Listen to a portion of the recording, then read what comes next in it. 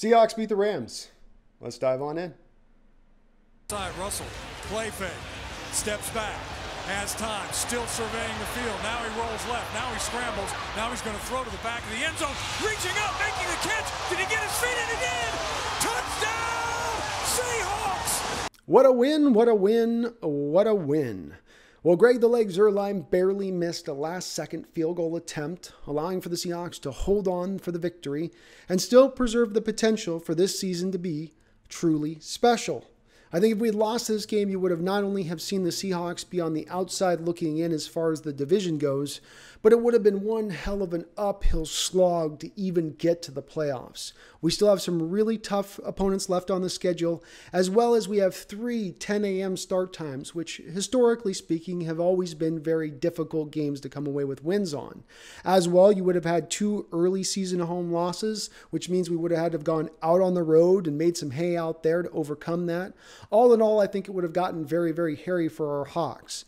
As it is, we're right there at the top of that division. We're right there in the mix for not only the first round bye, but home field advantage throughout the playoffs, which I think is going to be absolutely integral to the Seattle Seahawks getting back to the Super Bowl.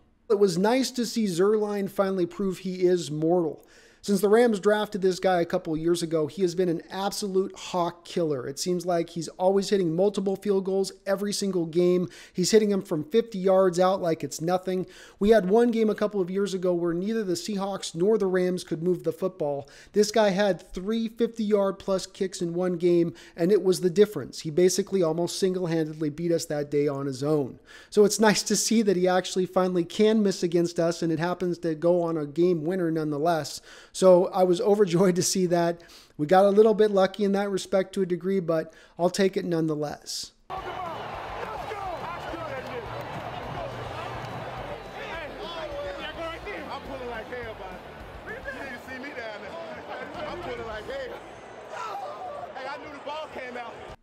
It seems it's going to be a common refrain on these episodes throughout the season that I say Russell Wilson played brilliantly, some of the best of his career.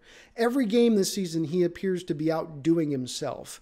And remarkably, he appears to have taken his game to yet another level. He has always throughout his career gotten incrementally better, going from a game manager to an impactful player, but now we're seeing him as truly an MVP caliber player.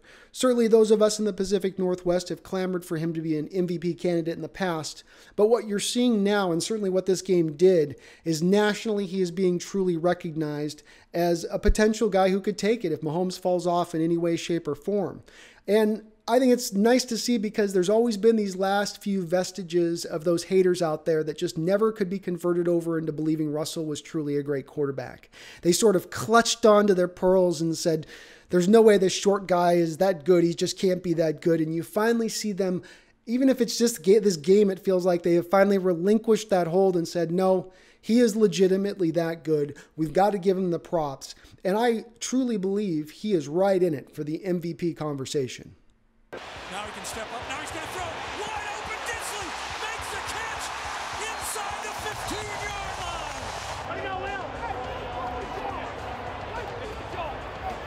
Two players that I haven't mentioned enough about on these episodes are Tyler Lockett and Will Dissly, who are both playing out of their minds. Tyler has been everything that we hoped. He's taken over the reins for Doug Baldwin if he didn't already do it last season when he was absolutely nearly perfect as a player. He has been on pace to set personal bests in receptions, yards, touchdowns. The toe drag catch was absolutely amazing. Could become the NFL catch of the year when it's all said and done.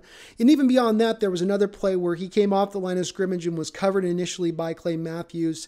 He then ran a secondary route where he ran a dig into an out. And in that time period, you had a Russell Wilson back there just bouncing back and forth until he got clear of the pocket. And Tyler was right there for him, wide open.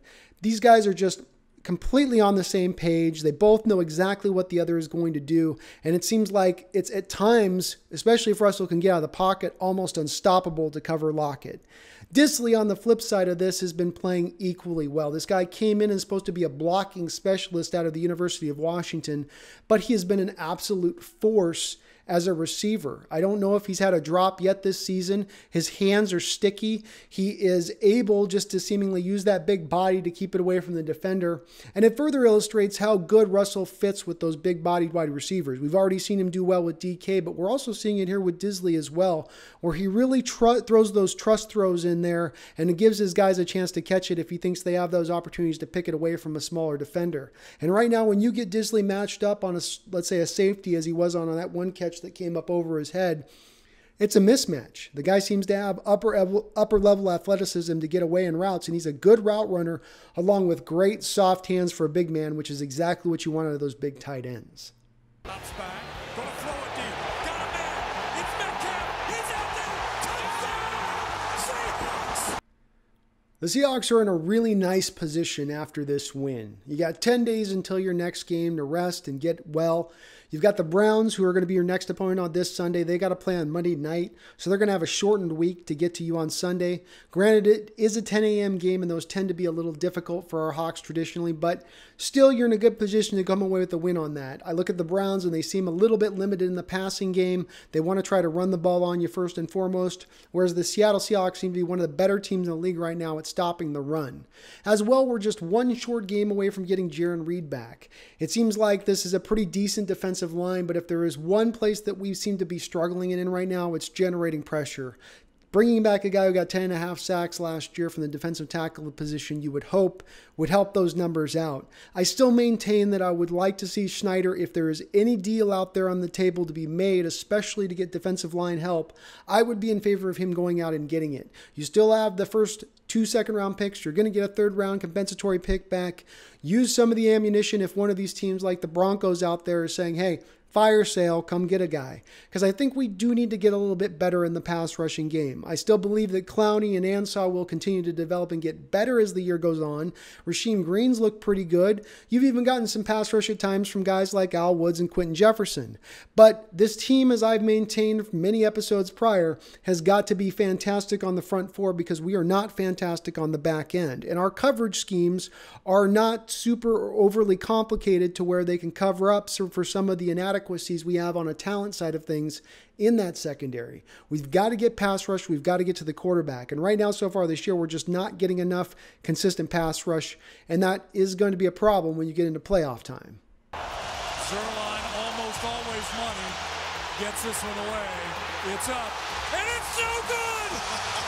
Greg Zuerlein misses it! There's something spooky going on down there in the northern end of CenturyLink. Since this stadium's opened up in 2000, we've seen some oddities occurred when the opposition is attempting to win the football game down there on that end. I did a great Seahawks moment video with the Giants in 2005, where their field goal kicker missed 3 field goals attempts at the end of the game, 2 in the fourth quarter, 1 in overtime, at the north end of the field.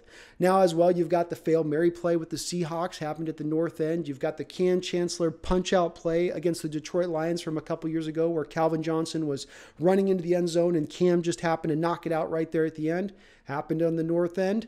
As well, this even has kind of afflicted the Seahawks a bit, because you look at 2017, Blair Walsh missed a game-winning kick where at that north end. So where I'm leading with this, of course, is whether it's eeriness, spookiness, new agey, gobbledygook, whatever be the case, if I'm Pete Carroll, when I'm deciding at the start of the game on a coin flip which side of the field I want my team to start out on, I'm picking the side of the field that's going to end with the opposition having to finish the game going into that northern end of the end zone. It seems like a little tiny thing, but something odd's happening there. I don't know what it is, but I'll take it regardless. So Bert's one of Paul's best friends. They work together. But the thing about Paul, if you guys didn't know him, to think about creating Microsoft, to think about changing the world, to make a difference, you got to believe big, man. You got to think big. You got to believe big. And that's the truth that Paul did. I'm grateful that he gave me an opportunity. I'm grateful that he gave all of us an opportunity. And that's real. And that last kick, I think he little. To the right.